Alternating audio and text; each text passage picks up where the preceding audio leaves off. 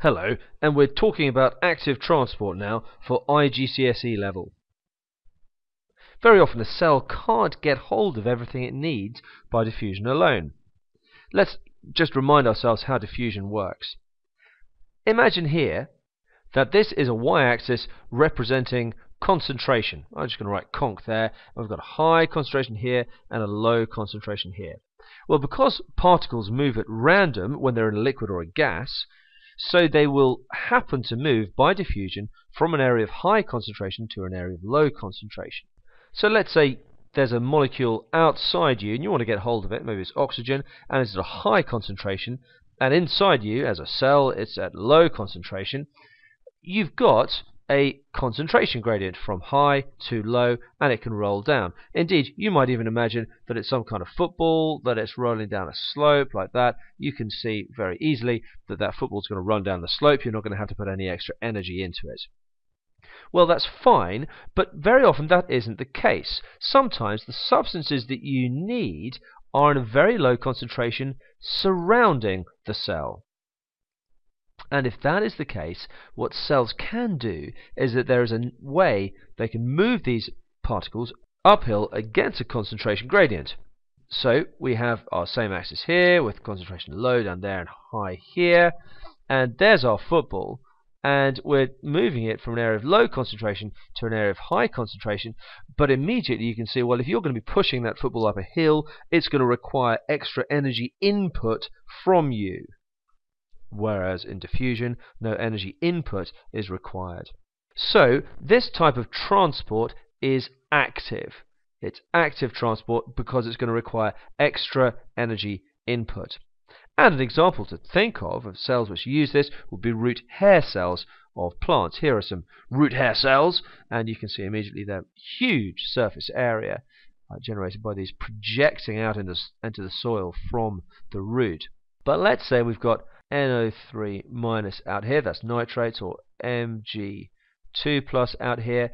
Now I've written these here in the soil, but of course they're at a much higher concentration already in the root hair cell, and certainly in the plant and in the xylem of the plant they're going to be in a fairly high concentration. So to get NO3 minus, our nitrate ions, to go in, or our Mg2 plus, our magnesium ions, to go into the root hair cell, we all need to move them uphill against a concentration gradient, and therefore these plant root hair cells will take these nitrate and magnesium ions in by active transport.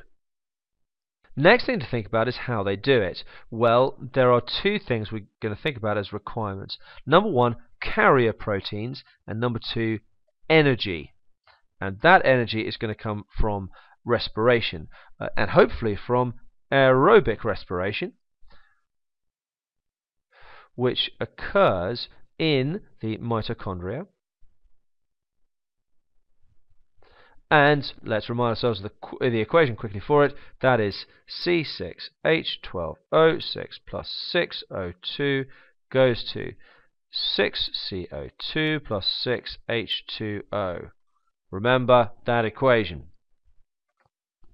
Let's think about how these protein carriers do it. This here is the membrane. These molecules here, they are called phospholipids. It's not a word you need to know at IGCSE, but they're fats, they're lipids, and they're making the cell membrane. The cell membrane is largely made out of fat, but the cell membrane also has a fairly large protein component to it, and this is just one such of those proteins.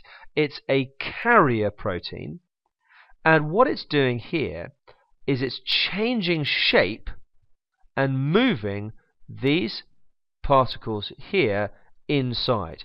We've got a low concentration on this side of the membrane and a high concentration on this side of the membrane here, and the only way these particles are going to move through is by energy being put into it, because they are going to be going against their concentration gradient. They're going to be going uphill. So what happens is that these will happen just to bump into the binding site of the carrier protein.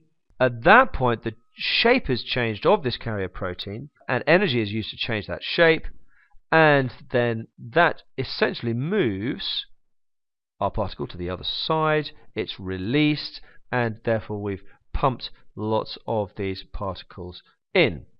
And really, that's just about all there is to it. And all you really need to remember for IGCSE is that energy is required, that there are carrier proteins involved, that there's a change of shape involved, and that it goes uphill against a concentration gradient. Other than to say that these carrier proteins are specific, just as enzymes are specific and have a specific active site and will only bind to one particular substrate, so these carrier proteins are very specific, and the binding site of this carrier protein will only bind to a specific particle or molecule.